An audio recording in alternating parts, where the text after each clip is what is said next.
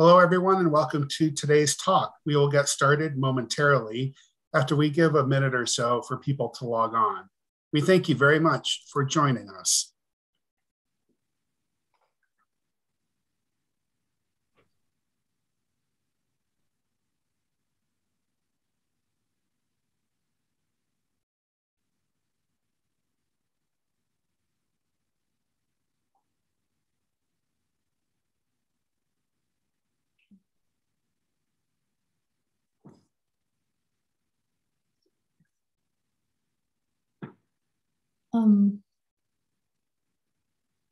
So welcome and good afternoon, everyone. A happy Lunar New Year, 新年快乐, and thank you for joining us for today's webinar.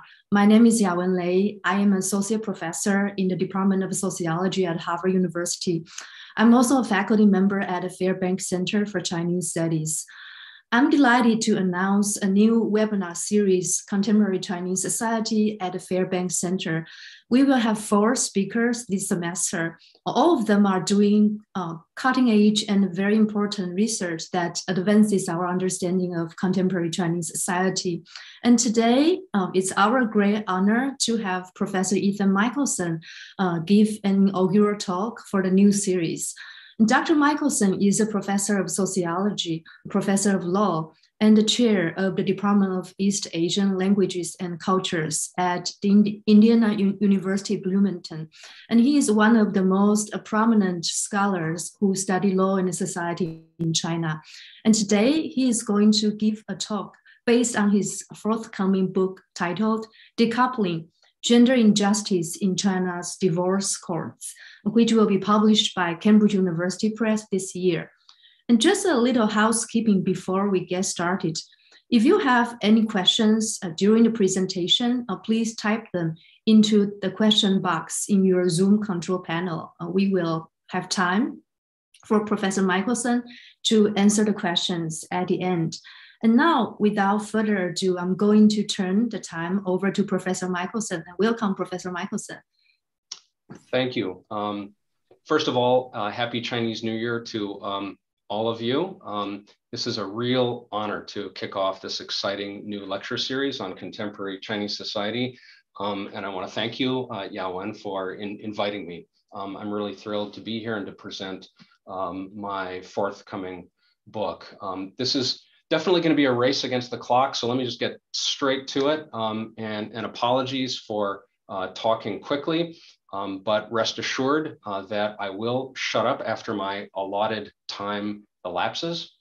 And in the interest of time, I need to dispense with proper acknowledgements, but I'll simply mention quickly that this book rests on a lot of knowledge about Chinese divorce litigation that I gained from my first PhD student, Ke Li, who's at the City University of New York's John Jay School, and whose own book on the topic is coming out soon from Stanford University Press. So I'm really indebted to her.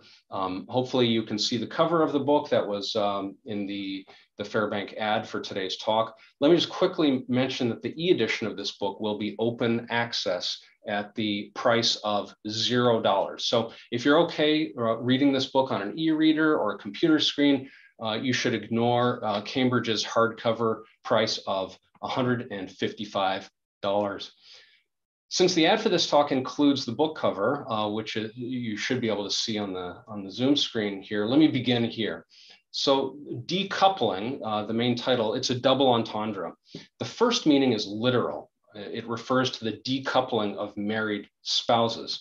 Family sociologists are a little more familiar with the word uncoupling for breakups and divorces, but I chose to use decoupling because at another level, it also refers to a gap between official promises of the law and the degree to which courts fulfill them in practice. Loose coupling and decoupling are core concepts in the sociology of organizations and institutions. In essence, this book uses the case of marital decoupling to shed light on institutional decoupling. The sociological literature on decoupling is similar, but actually surprisingly decoupled from gap studies in the law and society literature. So gap studies are intended to assess the impact of law by measuring the gap between black letter law and judicial behavior, between legal promises and legal practices, between the law in the books and the law in action, between legal form and legal substance, between legal ideals and legal results, between legal appearance and legal reality. So you get the idea. And this is exactly what I mean by decoupling. So the visual image of the book cover, it represents this yawning gap between all those things, right? Or the rift. It also symbolizes tearing up the law on paper or tearing up a marriage license. In this talk today, I'm going to focus on the Sisyphean struggle to get divorced in China's courts, particularly among women seeking to divorce their abusive husbands.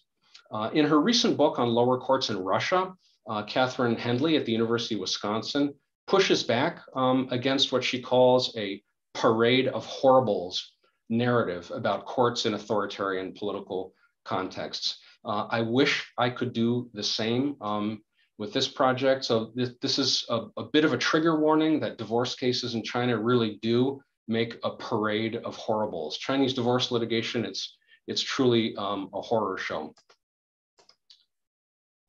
China's laws on the books and official commitments to protecting women actually are most impressive. And I'm not going to belabor this point. I have an entire chapter in the book, which I title The Right to Decouple on this point. But basically, the freedom of divorce and gender equality are foundational principles, not just in China, but in the socialist world more generally. Kind of going back to the 1930s, and then enshrined in the 1950 marriage law, which actually was the first body of law enacted by the People's Republic. You know, with and long before the 2015 anti-domestic law, and sorry, it's supposed to be anti-domestic violence law, took effect in March 2016, China had a huge arsenal of laws designed to combat and punish domestic violence. It's signed, you know, all core international human rights treaties, ratified all but one of them. It's signed and ratified CEDAW. So China's commitments to upholding, you know, these global legal norms are you know, seen in this and in many other parts of its domestic laws. And there's public security administrative punishment, which offers protection against the maltreatment and abuse of family members, and this goes way back. Over the past 20 years or so, China has built a domestic violence warning system. These are local systems for the most part to offer protection to women and punishment to abusers. The rules of evidence are very clear, giving abuse victims the benefit of the doubt. You know, in cases that kind of boil down to he said, she said scenarios. So the book shows how all of these things, right, these impressive legal protections are totally decoupled from judicial practices. In short, and quoting from the title of chapter 3, court behavior is decoupled from the right to decouple. If everything we knew about divorce litigation were from the laws themselves, we'd have a very distorted picture of what's going on. In the divorce litigation process, courts ignore, sideline, and even subvert the very legal principles of divorce rights and gender equality they symbolically embrace. So how do I support this argument? It's sort of a big data project in the sense that I analyzed tens of thousands of divorce cases from two provinces, Henan and Zhejiang. Since 2013, China's Supreme People's Court has required all courts in China to post almost all of their decisions online. I mean, there are some exceptions, the types of cases that courts are not allowed to post. But the Supreme People's Court started encouraging courts to post their decisions online even earlier, going back to the late 2000s, like 2008, 2009 is when courts started to post court decisions in large numbers. So beginning, you know, after 2013, you know, court decisions were being posted en masse in just massive numbers.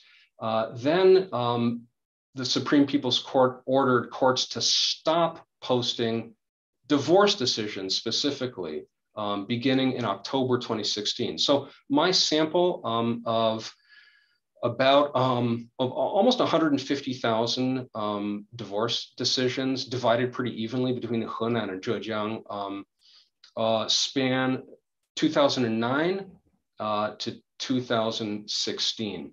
So let's start to look at some grim findings. I'm gonna zoom out, first of all, to a macroscopic view of the full sample of of divorce cases, and then I'll zoom into a more microscopic view of individual cases. So let me start with some key and pretty alarming findings. First, 25% of all divorce petitions were filed by women making domestic violence allegations against their husbands. And this 25%, it reflects the fact that 2/3 of all plaintiffs are women.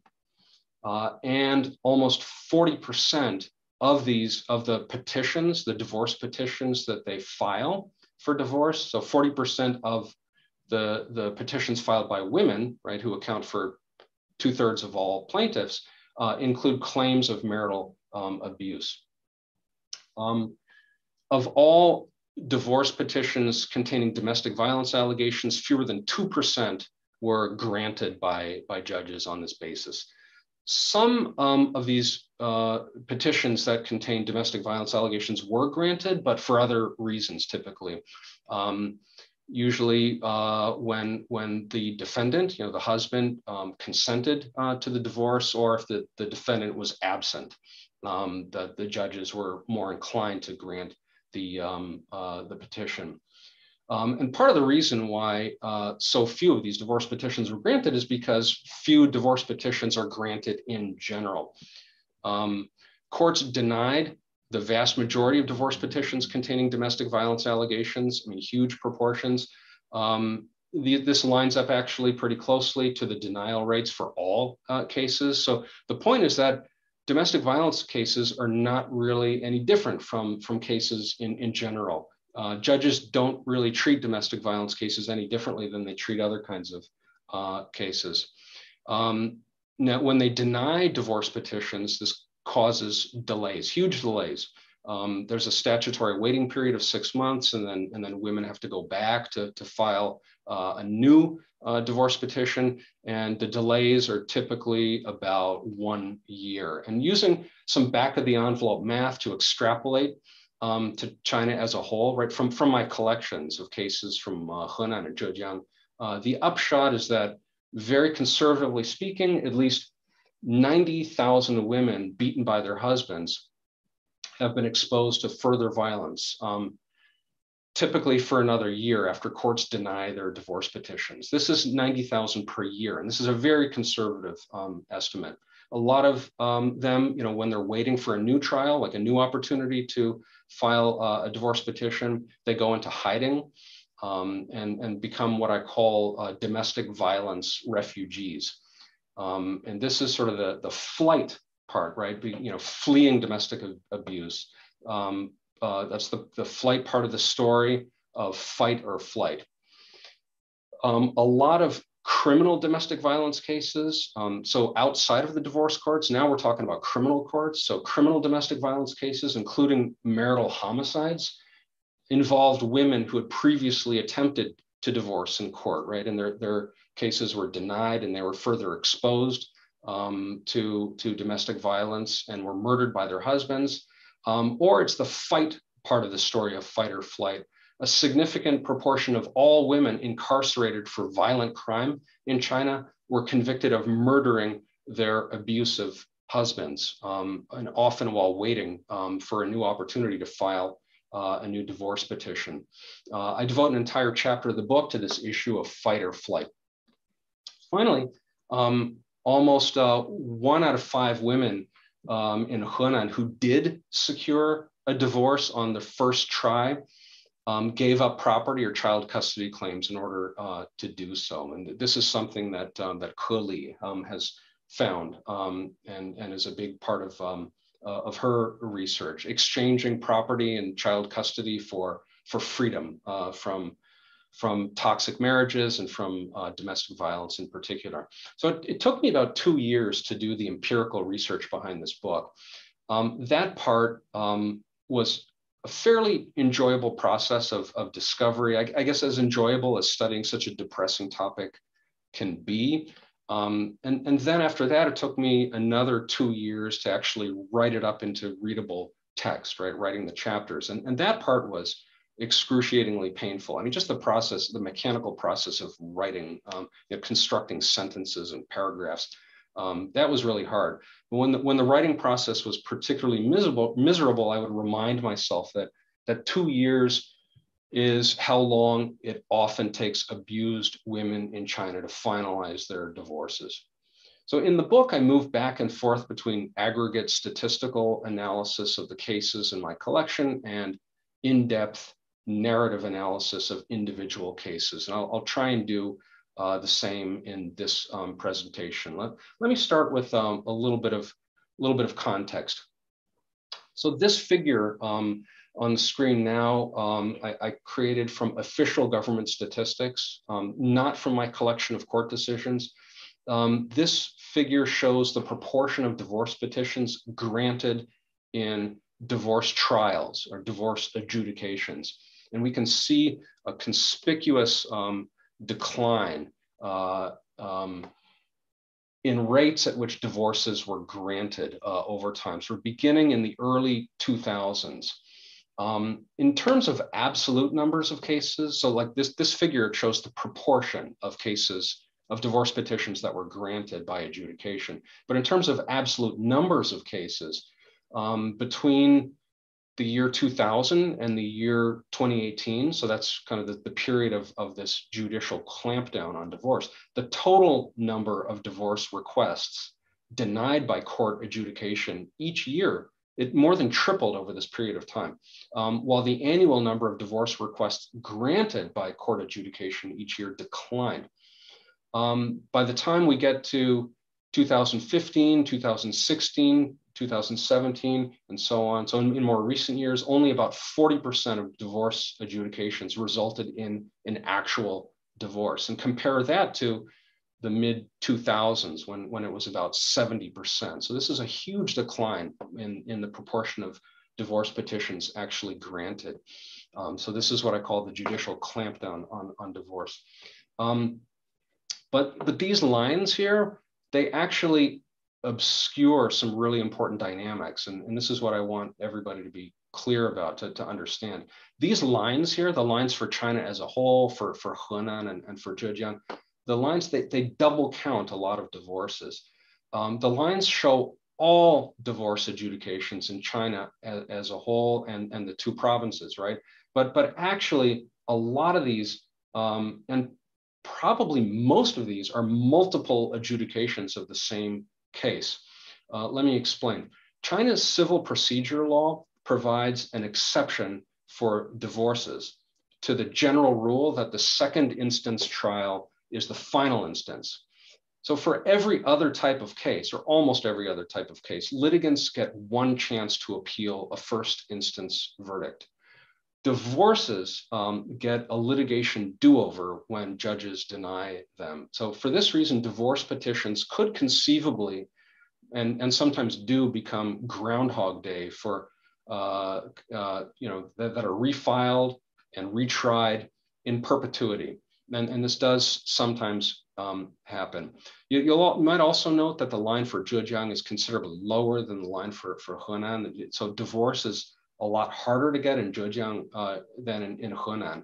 I don't have time to delve into this 2 province comparison today.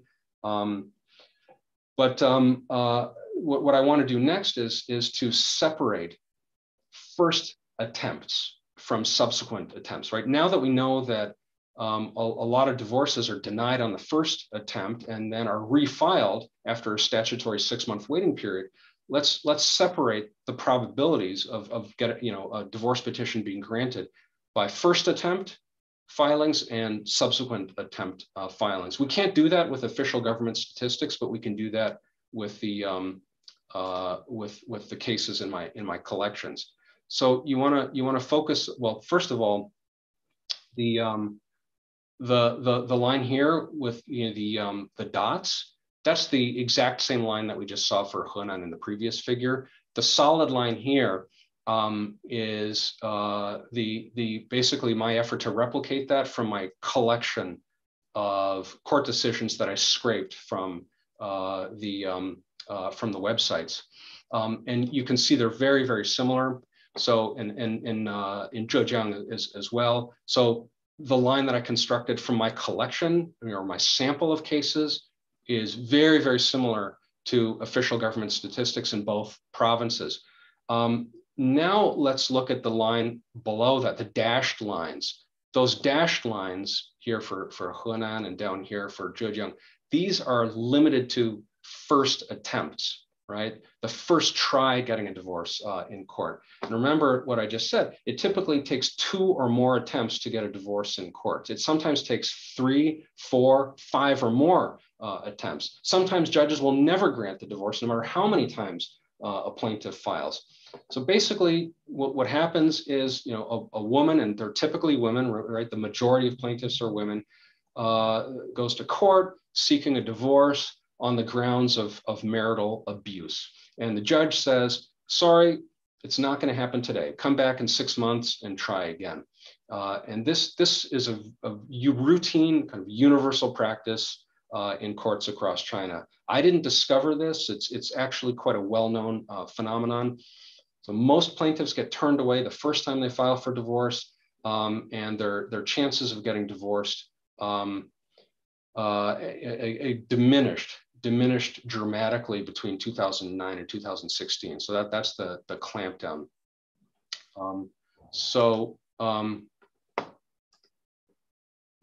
In Henan in 2015, only 25% of petitions led to actual divorces on the first try. Only 18%, so less than 1 in 5, led to a successful divorce in Zhejiang in 2016. What about subsequent attempts? So this is on the first try. So very few, your chances of getting divorced on the first try are pretty slim. If you go back for a second try, or actually I lump together all subsequent attempts, whether it's a second, third, or fourth attempt, it's a subsequent try. Then your chances are much, much higher, 75% in Henan and 76% in Zhejiang. So the plaintiffs who went back for another try were generally successful, but that's if you define success as actually getting divorced. The cost of this success was often giving up property and child custody, as I mentioned before. So judges are hell-bent on denying first attempt divorce petitions. They twist and subvert the law in order to do so, even when it means ignoring domestic violence allegations. They won't let anything, not even domestic violence allegations, get in their way of this universal practice, which significantly prolongs women's exposure to violence. Now let's further disaggregate the dashed lines by plaintiff sex to see if judges have treated women and men differently. And we'll see, let's look at Henan first. Women have borne the brunt of this, the judicial clampdown on divorce. Most of the toll has been paid by women. Women have been disproportionately subjected to this clampdown. You can see that, women's probability of success is much, much lower than men's, more than 10 percentage points lower than men's. And same thing in Zhejiang.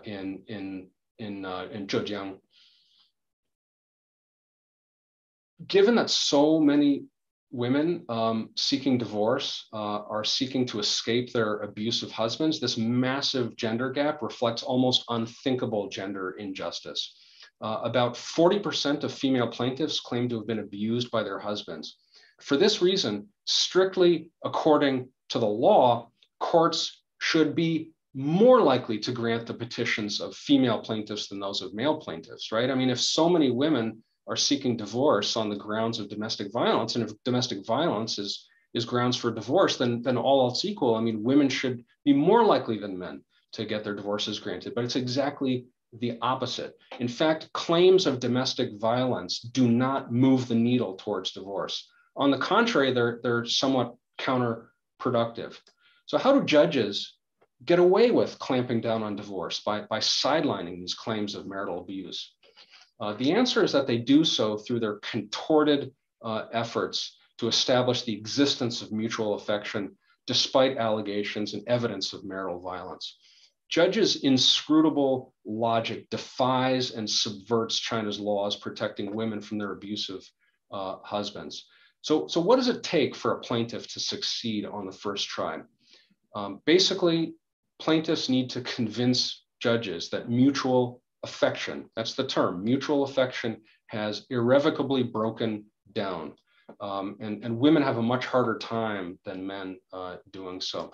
So what the law says, basically the key legal test for divorce in China is known as the breakdown of mutual affection, 感情破裂.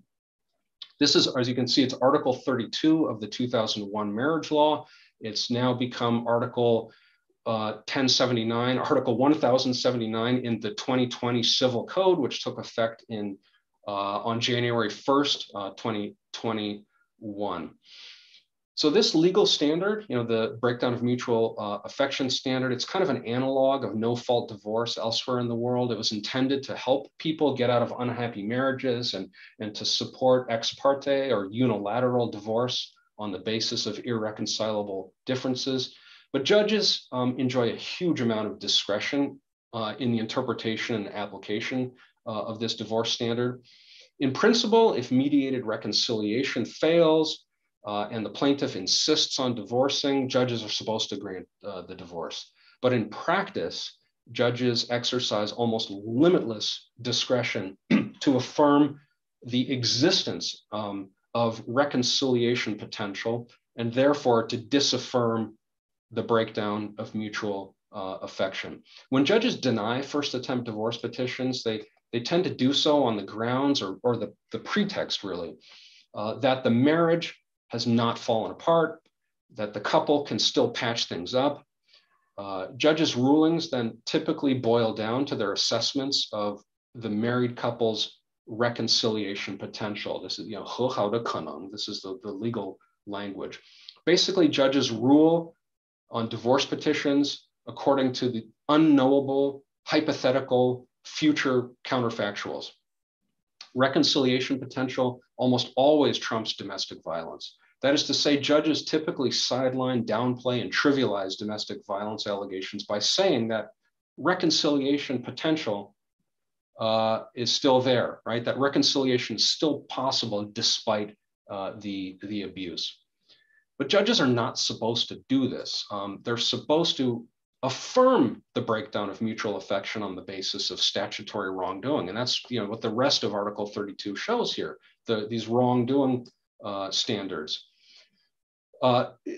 Rarely, though, do judges actually apply these wrongdoing or fault-based standards. So the result is that no matter how egregious plaintiffs' allegations of wrongdoing are, and no matter how well plaintiffs support and document their allegations of wrongdoing with evidence, judges tend to say, well, yes, this is all very bad behavior, but you still haven't proven the breakdown of mutual affection.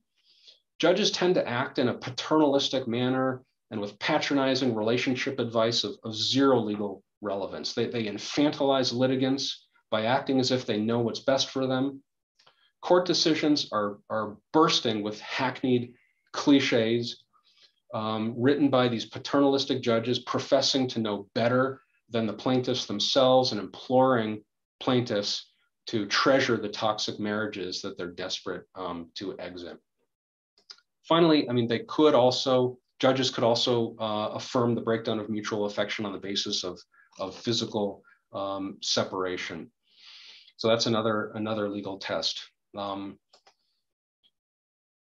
And as you can see here, I underlined family violence, domestic violence, 家庭暴力. That is a statutory standard for granting divorce, and judges very, very rarely apply this standard. They typically ignore it. So I did regression analysis of the various factors that increased and decreased the probability of a court ruling to grant a divorce. And in the regression analysis, domestic violence allegations made no difference. Okay? They did not improve plaintiff's chances of getting divorced.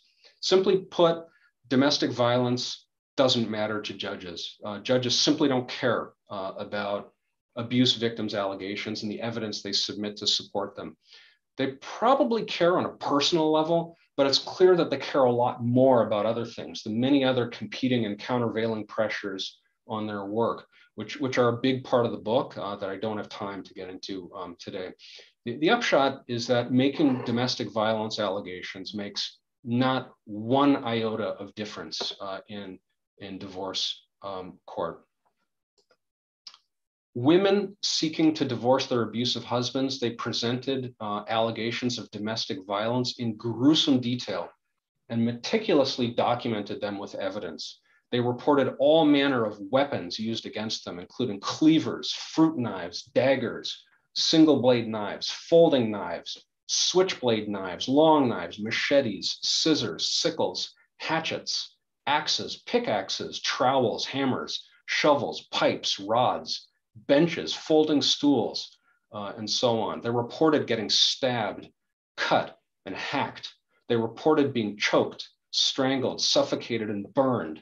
They reported bone fractures, ruptured eardrums, broken noses, and concussions. Here on the screen, on this slide, are 57 common violence words in divorce petitions. In the Henan and Zhejiang samples of divorce cases, about half of plaintiffs' petitions contained at least one of these violence words. And of course, not surprisingly, there's a massive gender gap in the use of this vocabulary. It was overwhelmingly women using this kind of vocabulary.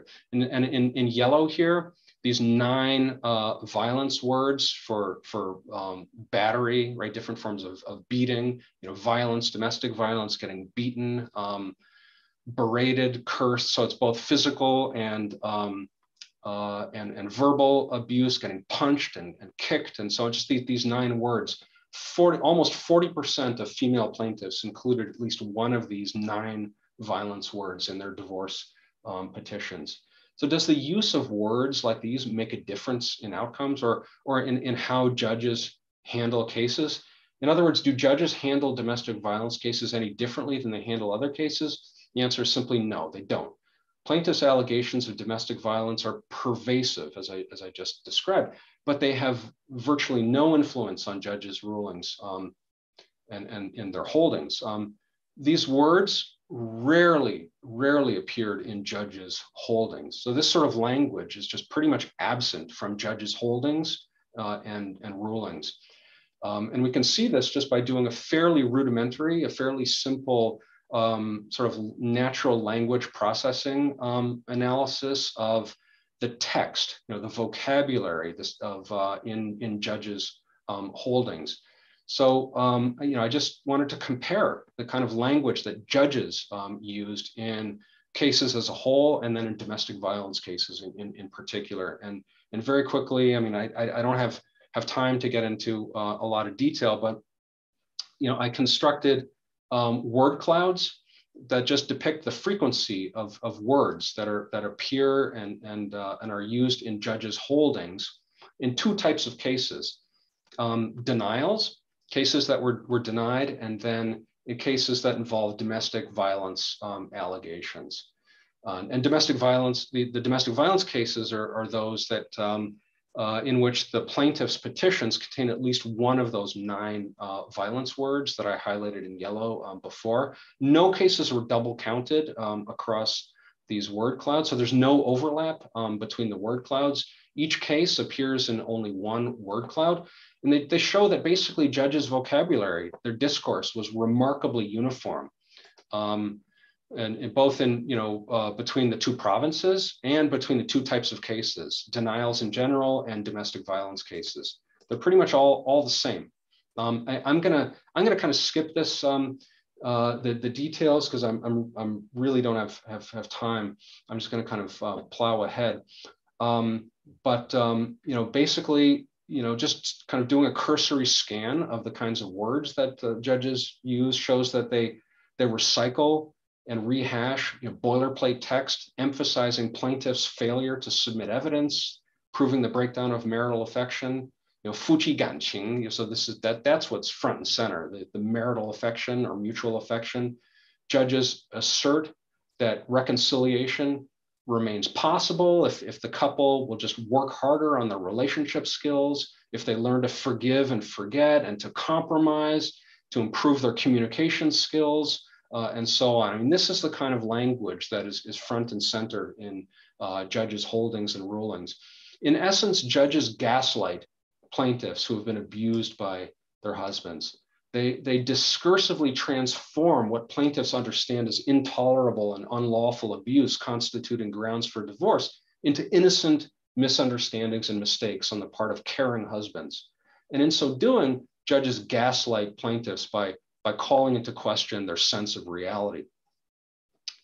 Let's now take a closer look at individual cases. And I'm mindful of time. And like I said, I'll just get through as many as I can and then stop. But the individual cases, when you get out of the aggregate sort of macroscopic analysis of the full corpus of court decisions, and you look at the individual cases, you read them closely. And I read hundreds and hundreds of cases very closely. And you just see, I mean, truth is stranger than fiction. And you just can't make this stuff up. I mean, these court decisions are often legally preposterous. I mean, they may seem like impossibly outrageous cases, but they're actually utterly typical. If they weren't so tragic, I mean, they would be comical. And I often wasn't sure whether I should laugh or cry when I was reading these cases. So consider this one case of I mean, it couldn't be clearer, right? The plaintiff included in her legal complaint, right, the divorce petition, all these horrible things that happened, hospitalization after the defendant caused a concussion and chest hemorrhaging, and then another hospitalization after the defendant cut her with the glass lining of a hot water thermos, smashed her over the head with a beer bottle, caused a cerebral hematoma, then a third hospitalization with a broken nose, fractured eye socket, and ear contusion, head and chest wounds. She had evidence, right, from police and hospital documentation. And the defendant, in his defense, simply said, "I don't consent to divorce. Marital relations are good. Both sides occasionally argue and fight, but afterwards we're as good as new." And the court, in its holding, said, in an epic understatement, in recent years, some conflict has emerged over family trifles. This is the kind of, 家庭琐事. This is the sort of language that's used, trivial household matters. Last year, the defendant was on the extreme side of contentious, but mutual affection has not declined to the level of complete breakdown. And on this basis, the court denied the plaintiff's request. There was a case that hit the news in April of 2021 of last year, spring of last year, so the plaintiff in this case, Ning Shunhua, had filed for divorce 5 times between 2017 and 2021. She claimed in her petition that she discovered her husband Chen Dinghua's gambling problems, violent temper, and she left him in 2017. So they'd been separated for 4 years. So, and obviously satisfied the physical separation test and which should have been automatic grounds for a divorce. She submitted medical documentation of a beating so this is the 5th attempt, but there had been, even before the 5th divorce attempt, there was other kinds of evidence. She had previously applied for personal protection orders against her husband. The same court granted personal protection orders, which is also supposed to constitute evidence of domestic violence and therefore as grounds for a divorce. Her husband had been held in administrative detention 6 times. There was evidence of, obviously, that of his bad behavior should have been grounds for divorce. He had submitted allegedly over 100. He had written over 100 pledge letters. These are basically like apology letters or promise letters, like, "I'm sorry for beating you. I promise I'll never do it again." They're very, very common in divorce cases. They're supposed to be used as evidence of domestic violence. But courts are supposed to say, these pledge letters, they're confessions, right? They're the husband's confessions of beating their wives, and should be used as evidence of domestic violence and grounds for divorce. But instead, it's much more common for judges to use these letters to disaffirm the breakdown of mutual affection, right? Because the judge says, oh, look how much he loves you. He loves you. He's apologizing to you. He cares about you. He wants a new chance, and to mend his ways. There was no ambiguity. I mean, the law is extremely clear that her divorce should have been granted, but as we see so typically and so commonly, the courts did exactly the opposite. I'm sort of skipping ahead. I kind of wanted to make the point about how courts also use medical documentation. So all the medical documentation she submitted, right, showing her bruises, showing her injuries, how extreme they were. Judges will very, very commonly say that the medical documentation only proves the occurrence of an injury, but it doesn't prove who caused the injury. So judges are often really reluctant to link the injury to the defendant. And the same thing with photos, like the ones that I just showed on the screen. It's like the judge will say, yep, you were really badly injured, and I'm very sorry about that, but this doesn't prove that your husband's the one who caused these injuries. And then defendants will claim that, that these injuries were self-inflicted, right? The wife just did it to herself because she's mad at me, or coincidental accidents. She fell down the stairs. It had nothing to do with me. And so, judges claim, well, my hands are tied here because I have to side with the evidence. Like I have to listen to the evidence. But in fact, that's not true. The Chinese evidence law actually allows judges to give women the benefit of the doubt in situations like this. I don't have time to get into the preponderance of evidence provisions in the law that judges are actually supposed to use in cases like this, but they never, ever, ever do. I looked in all these cases. I found like 1 or 2 out of 150,000 cases in which judges actually did that. And then meanwhile, I mean, the husbands in these cases, they often will admit in court to committing domestic violence. Like in this case, the husband said, she became determined divorce, so I occasionally taught her a lesson. And he's complaining about how expensive it was to marry her, the bride price he paid, and it's like, I'm not gonna give up so quickly. I'm not willing to divorce. So I have to use, in order to keep her in line, I sometimes have to threaten and beat her. He's saying this, and we often see this in court decisions. In their defense statements, defendants will often say, "Yeah, I occasionally beat her, but I apologized and I promise I'll never do it again." Or I beat her and it wasn't that serious, and therefore it doesn't constitute domestic violence. It doesn't rise to the level of domestic violence, and judges will often make the same kinds of statements about, yeah, you were beaten and you were injured, but it doesn't rise to the level of domestic violence. Judges are also very concerned about these violent men. They're very concerned that violent men will direct their anger at the judges themselves. They're concerned about their personal safety, but they're also concerned about being professionally punished in their performance evaluations for so-called extreme incidents that threaten social stability, all-important social stability, and China's official stability maintenance efforts. So an angry, disgruntled husband who takes out his anger on his wife after a judge grants the divorce and hurts the wife, that could come back to hurt the judge because judges are liable, right? They assume lifelong professional liability for improperly decided cases or decisions that lead to complaints and petitions. So this is absolutely on judges' minds as well. So I think actually I was going to get into a lot more examples from my collection of cases. This is one that was in the newspapers all over China. This was not reported in the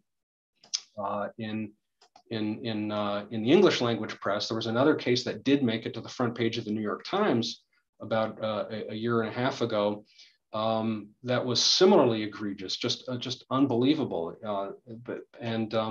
But you know, the only thing unusual about cases like these is the public attention that they receive, right? Getting picked up in the media and being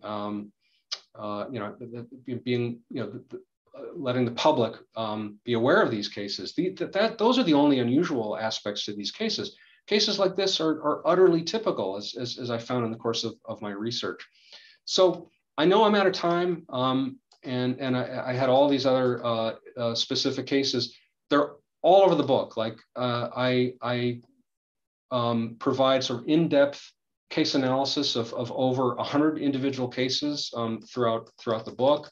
So all these slides that I prepared, and one thing that I knew that I would not have time to get into would be the child custody determinations, and just how poorly women fare in general in gaining child custody, and the reasons for that, and the really striking patterns in child custody determination. So I have 2 chapters devoted to that. And with that, I will stop here and look forward to questions and comments from the audience. Great. Thank you so much, Professor Michelson. So we will go ahead and take some time for questions now. So just a reminder, and please be sure to type your questions into the question box in your control panel. Now, it looks like we have one question from Professor Marty White.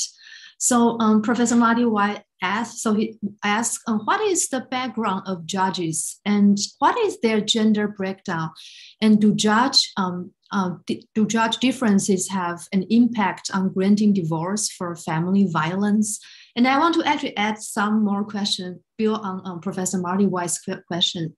So Professor Michelson, you mentioned that so judges have some kind of incentives. They calculate some kind of metric evaluation standards that maybe the government impose on them. So could you please also say explain to the audience those kind of considerations more?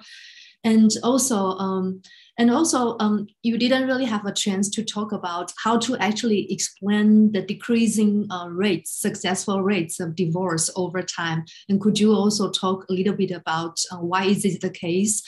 Because I assume that actually the level of professionalizations of judges have increased over time and judges have become more and more educated.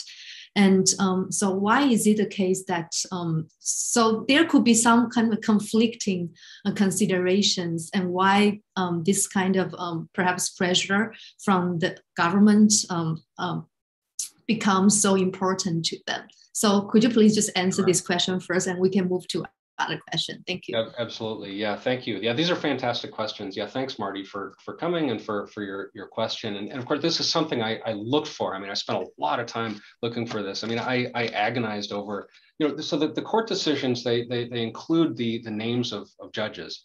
And you can see if there's a panel of 3 judges, or if there's a mix of judges and lay assessors, or if it was just a single judge applying the simplified civil procedure. But we don't know the judge's sex, but we can guess, and there are all kinds of algorithms that are available publicly, thankfully, that allow us to infer someone's sex from their name. It's not perfect, but it's pretty good. I mean, it's like 75 to 80% accurate. And so I was fully expecting that that female judges would be a lot more sympathetic to female plaintiffs who make allegations of domestic violence, and I didn't find it. I didn't find it at all. I found no evidence. I mean, it makes no difference. You know, women judges, they rule no differently than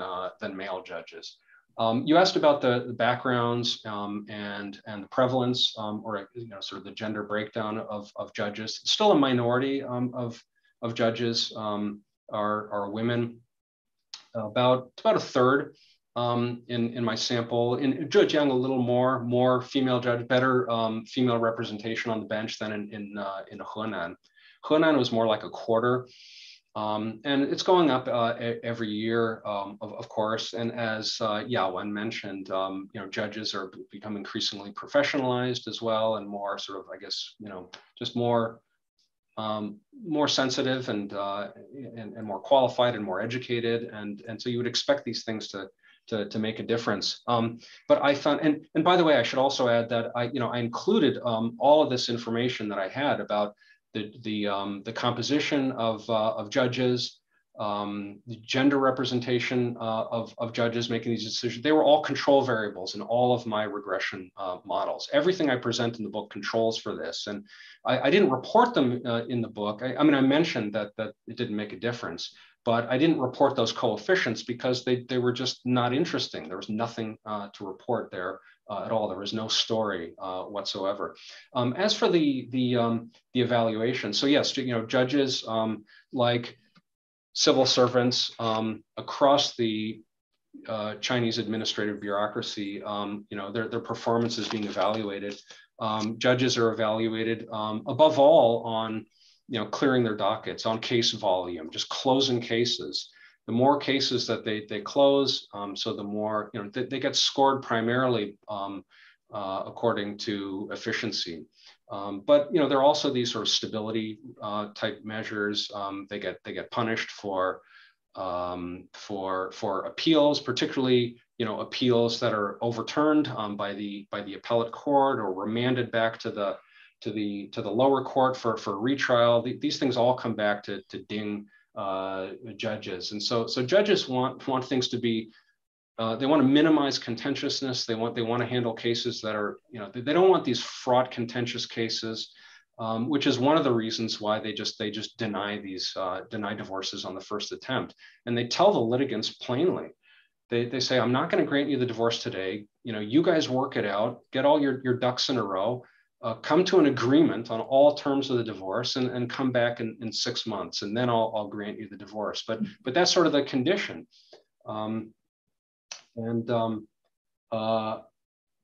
Your other question was a really good one, and I had the answer in my head. Remind me.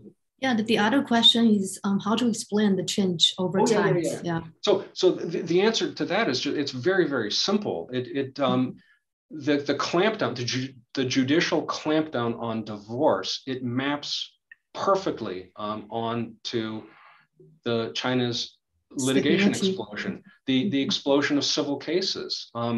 It's like a perfect correlation. So judges are simply overwhelmed. They're overworked. There was an acute shortage of judges even before the recent judge quota reform, which cut the number of judges in half. You know, the story of I have a whole chapter in the book on the problem of too many cases, too few judges, 案多人少. This problem of overworked judges, and it really helps lighten their load. It helps judges in a number of ways. If they can close a divorce case by denying it in 5 minutes, then it allows them to move on to the next case. It also allows them to increase their efficiency scores, right? Their efficiency numbers. It increases their volume, their efficiency. It reduces the likelihood of an appeal.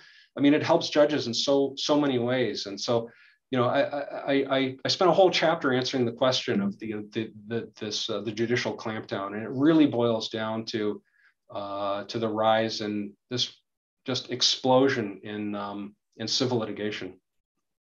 Yeah.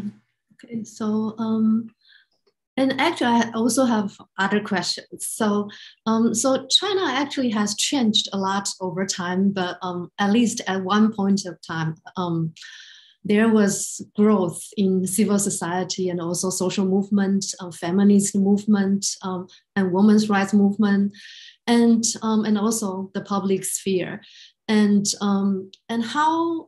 I mean, how to what extent? But of course, now the space for this kind of activity has been shrinking. But actually, according to your observation, to what extent this kind of outside social forces have influenced the decision making within the courts? Or it doesn't really matter at all, even when there was more political freedom in China? Like larger social environment changes in larger social environment, and how kind of social forces outside of the profession can actually shape influence the decision making within the court system. Well, so I can only answer that question with respect to divorce cases. I can't answer that question with respect to other kinds of cases. Was your question about sort of in general? Or you can actually focus on divorce cases specifically? Yeah. Yeah. I mean, the influence, I think, clearly has been minimal to zero influence. Otherwise, we wouldn't see this sort of this just horrific, the parade of horribles in China's divorce courts, where judges just so routine, they so brazenly flout the laws on the books. I mean, such egregious violations of China's own laws intended to protect women. And I can only imagine that judges are able to get away with this because so few people know about how pervasive these practices are, which is kind of interesting, I think, given that these that courts have been posting their decisions online. They're in the public domain. Anyone can access them and read them. So these cases are hiding in plain sight. My guess is that it's just hard for people to to analyze them en masse, and they'd have to. It would be hard for them to access them at their finger. I mean, they're still buried in like a mountain of data. I see there are more questions. Yeah, there are two more questions. So the first question is from Terry. So he said, "Thank you for a very interesting talk. And could you talk a bit about child custody and whether that might be related to the one-child policy and exceptions? And could divorced couple have another child?" And then the second, so we kind of collect two questions. So because we only have 1 minute left, and Tom, Professor Tom Go asked a question. So he said, "Congratulations, Ethan, Happy New Year." And astounding amounts of research. And in days gone by, the Dan Wei got involved in trying to reconcile contentious marriage relations. And does this practice still exist? And you focus on two Han majority provinces. Any sense of cases in minority areas? So we just have like 1 minute, and please just the flurry of questions now, and if you need to shut down at 5, that's fine. I can stick around for a little bit if you want.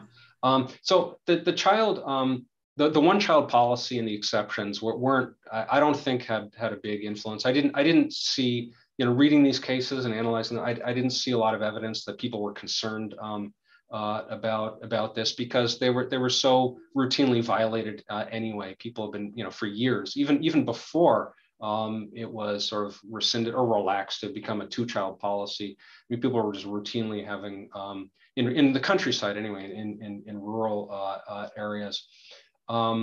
So I'm not sure that had a big influence. I wish I had more time to talk about child custody, because the patterns are just so striking and so interesting and so gendered, that and so many rural couples did have multiple children, and child custody were the determinations were decided according to they're often the child and the parent sex were matched.